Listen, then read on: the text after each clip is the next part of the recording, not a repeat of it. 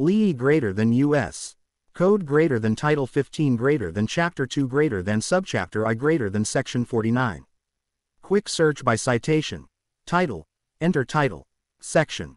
Section. Go. 15 U.S. Code Section 49 Documentary Evidence. Depositions, Witnesses.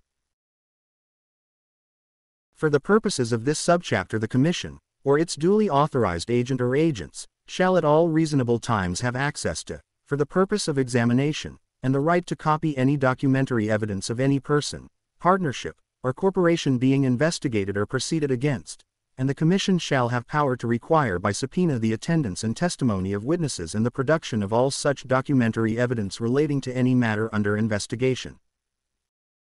Any member of the Commission may sign subpoenas, and members and examiners of the Commission may administer oaths and affirmations, examine witnesses, and receive evidence. U.S. Code notes, such attendance of witnesses, and the production of such documentary evidence, may be required from any place in the United States, at any designated place of hearing.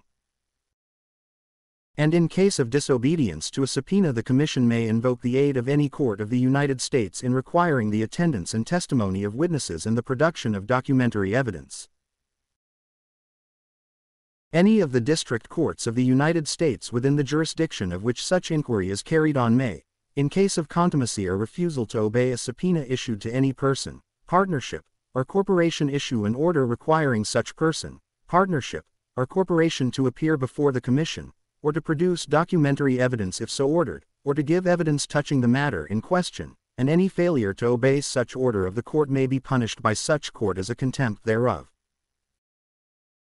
Upon the application of the Attorney General of the United States, at the request of the Commission, the district courts of the United States shall have jurisdiction to issue writs of mandamus commanding any person, partnership, or corporation to comply with the provisions of this subchapter or any order of the Commission made in pursuance thereof.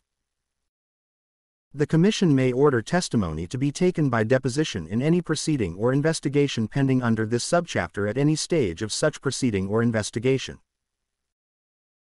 Such depositions may be taken before any person designated by the Commission and having power to administer oaths. Such testimony shall be reduced to writing by the person taking the deposition, or under his direction, and shall then be subscribed by the deponent. Any person may be compelled to appear and depose and to produce documentary evidence in the same manner as witnesses may be compelled to appear and testify and produce documentary evidence before the Commission as hereinbefore provided. Witnesses summoned before the Commission shall be paid the same fees and mileage that are paid witnesses in the courts of the United States, and witnesses whose depositions are taken and the persons taking the same shall severally be entitled to the same fees as are paid for like services in the courts of the United States. September 26, 1914, Ch. 311, Section 9, 38 Stat. 722, Pub. L. 91 452, Title II, Section 211, October 15, 1970, 84 Stat. 929, Pub. L. 93 637, Title II, Section 203, B. Jan.